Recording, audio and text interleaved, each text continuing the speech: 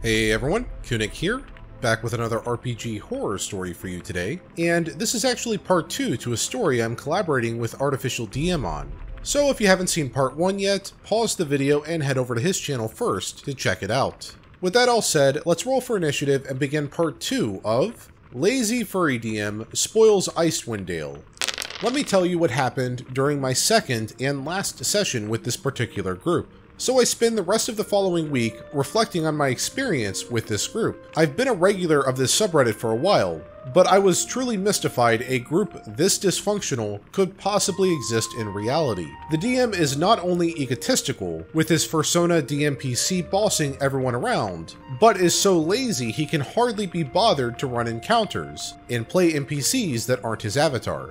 I try to rationalize it away as the typical awkwardness and slowness of the first few levels, while the party is squishy and trying to get to know each other. I tell myself that next session will be better, because the party will be spending it in town. That should give me a chance to roleplay my character and get to know everyone a little better. In short, that doesn't happen, and I end up getting so frustrated that I get up and leave 2 hours into the session. I'd already learned how much of a lazy, disorganized jerk our DM was, but I didn't truly recognize the depths of his disinterest in running his own game. This session can best be described as a slow-moving train wreck of venom, disorganization, and boredom that ultimately became too much to bear. So let's get to the beginning of the session. So, we're currently traveling back to town on the back of our Tabaxi's Ranger's pet bison. DM decides it's time for a random encounter. Suddenly, the ground starts rumbling beneath our feet. A massive monster comes over the horizon and stomps past our tiny group. It's the Tarrasque! Everyone freaks out for a little bit, but the DM tells us we're beneath its notice, and it passes us by. He tells us, both in and out of character, that he's going to lead us back to kill that thing when we're level 20. My level 3 Warlock jokes if someone told him that they were going to fight something that big, he'd tell them good luck and sit in the tavern, which got a few chuckles from the rest of the group. DM audibly scoffs at me and calls me a coward. Now, maybe it was him trying to be in character, since his DMPC avatar, Marty Stu Werepolar Bear, is supposed to be this wise, valorous leader. But the raw contempt in his voice and what he ends up doing later makes me strongly suspect he was serious. I'm caught off guard and more than a little irritated, and consider it strike one. We get to the next town and get stopped by the gate guards. Apparently, there's a serial killer going around that's a werebear like our party lead, and they're hesitant to let him through the gates. More guards come out and surround him, and his DMPC goes into some melodramatic speech about how he will not resist these noble guards, who are only doing their duty, but please don't arrest his beloved friends. I should point out that the DM has a very flat, droning voice. When he tried to speak in his DMPC's voice, I think he was trying to sound all lofty and wise, with this weird airy lift to his tone. All it managed to do was make him sound like he was a fat man out of breath, panting every word. Not interested in hearing this speech, the party scatters. Some of us just bolt away, while one genius gets the idea in his head to somehow climb over the wall and jump into the village using his furry powers. He fails and takes massive fall damage, falling over the wall. DM sighs and utters a line that will be burned into my mind forever. Well, out of character, I'll let you know. He goes on to explain that this isn't how he wanted this encounter to go. He just wanted to add some flavor, while totally hogging the spotlight, and hype up an encounter with this Werepolar Bear he plans on hitting us with later. In contrast with their suspicion of just a few seconds ago, the guards suddenly lower their spears, and I quote, straight from the fat man's mouth, we're just guard dudes. If you say you won't cause trouble, it's not our business what you're doing here. So they open the gate, and DM declares we all head to the tavern. No explanations, no roleplay, no player agency. The guards just let us through, and we magically appear in the tavern with the DMPC. How immersive. Does the guy that tried to skip the cutscene and jump the gate get his missing health back? No, of course not. He shouldn't have tried that. Moving on. So, We get the bounty for killing the Yetis, and it's at this point he pulls strike 2. The Tabaxi Ranger gets her share of the reward, and starts celebrating. I've mentioned the Tabaxi before, because she's really the only member of the group that stood out as memorable. We barely interacted, but she was probably the only person in the group I'd care to play with again. In contrast to the edgelords and generic guys we were playing with, she liked to crack jokes and brighten up the mood by not really taking things seriously. What little I could glean of her backstory was that she was some sort of nomad that lived out in the tundra alone, and so got really excited and cheerful when she got to interact with people. When she gets her share of the pay, she describes how her character does this little happy dance, and crawls up on our werebear leader's shoulder to give him a hug. Well, out of character, I'll let you know. DM pauses things to tell her to not try that with him again, that he works a long job before taking the time to come and DM this game, and how he's got all sorts of issues with physical contact, and why it's unnecessary. I've been through too much crap to deal with stuff like that. Trying that with me in real life would result in a lot of trouble for you. The only time an edgelord sounds cringier than he already is when he's a furry and tries to growl like a bear after saying it, and only manages to sound like a drunk Chewbacca choking to death. Nonetheless, the Tabaxi apologizes and gets really quiet the rest of the time I'm there. We move on. The mood thoroughly killed.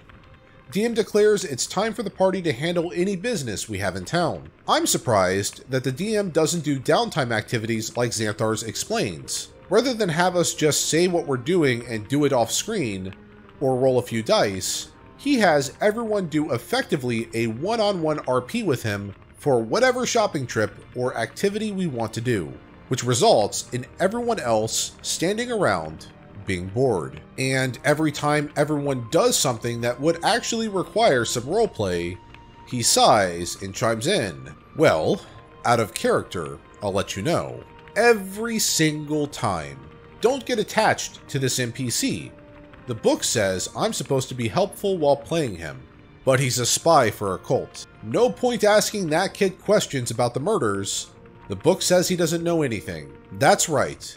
This bad DM is somehow simultaneously dedicated to being as lazy as possible in his storytelling and committed to maximum realism at the same time. On the druid's turn, before they could declare what they were going to do, the DM declares that the druid's pocket was picked. The druid declares he's going to track down the thief. Cue 15 minutes of asking around where the thief's hideout is, before going into the thief hideout and finding 5 thieves standing around counting out the stolen coin purse. Druid loudly demands his money back. DM starts sniggering. DM asks why the druid went to get the coin purse when it was the paladin who was pickpocketed.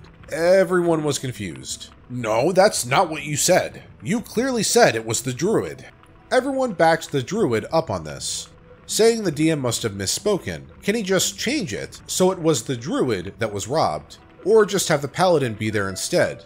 He ignores everyone and starts laughing, like he's pulled the funniest prank in the world on the druid, loudly wondering why he chose to waste his turn on a side quest that wasn't even his. You're the only one who literally told him to do it. You chose not to correct him at any point. You were making him RP this investigation. You're the one at fault for this, you fat gaslighting duck. But it's okay, because he forgives the druid for his mistake, and has the thieves give the coin purse back without a fight. Going to the next player's turn. Eventually, we get to my turn. If you read my previous post, I mentioned that I'm playing a warlock in Icewind Dale to do a service for my patron. I'm waiting for my patron to reach out to give me instructions on what quest I'm supposed to do for him. This is the backstory the DM agreed to give me, on the understanding he'd be expected to give me a hook at some point to go along with what the party's doing. Okay, warlock, what do you do? What?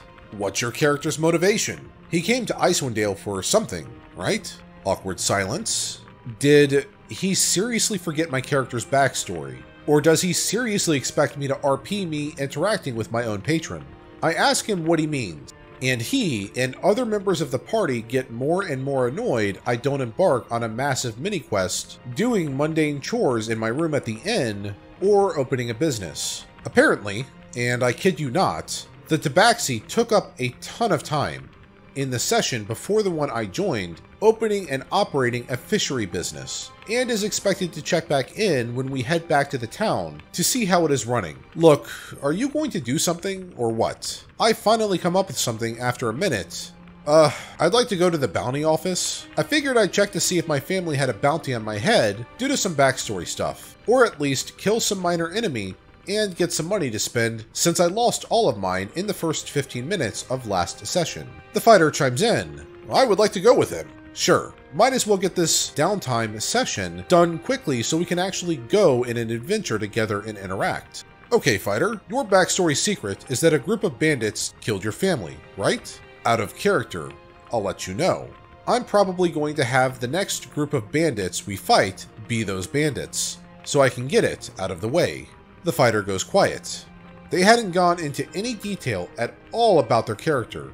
That's right, the DM was just so lazy, he was just openly spoiling player backstories to get them out of the way. Anything to avoid having to work on DMing the story, right?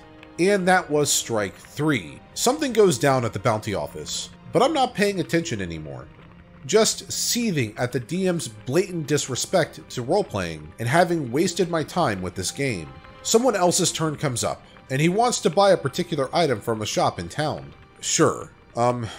Look, I don't really understand the part of the book about this shop. Can you guys just sort this thing out for me? And just starts uploading shaky phone camera shots of pages from the Icewind Dale book. At that point, I just left the Discord, deleted the invite, and a moment later the DM blocked me. It was honestly just a disaster, from start to end. It honestly felt like the DM wanted to God mode run Icewind Dale with his self-insert, but couldn't find someone to DM for him. So he effectively wanted us to play as NPCs for him to interact with, and occasionally psychologically torture, outside of dungeons. Pachka the Were Polar Bear, if you ever read this, please get stepped on by the Tarask. End post. Yeah, I think we can all agree on that we would never ever want to play with a DM like this. Emphasis on the ever. As far as I can tell, there is absolutely no redeeming factor to playing with this guy other than maybe getting an understanding for just how bad things could be and maybe putting into perspective previous sessions you may have had. But yeah, that's it for this story. If you liked it and you want to see more videos just like this, be sure to hit that subscribe button and bell notification icon to be notified of my future videos. And as always, the source of the video is in the description below, along with a link to Artificial DM's channel if you're not yet subscribed to him. Anyhow, while you wait for my future videos to come out, here are a few related videos that you can watch in the meantime.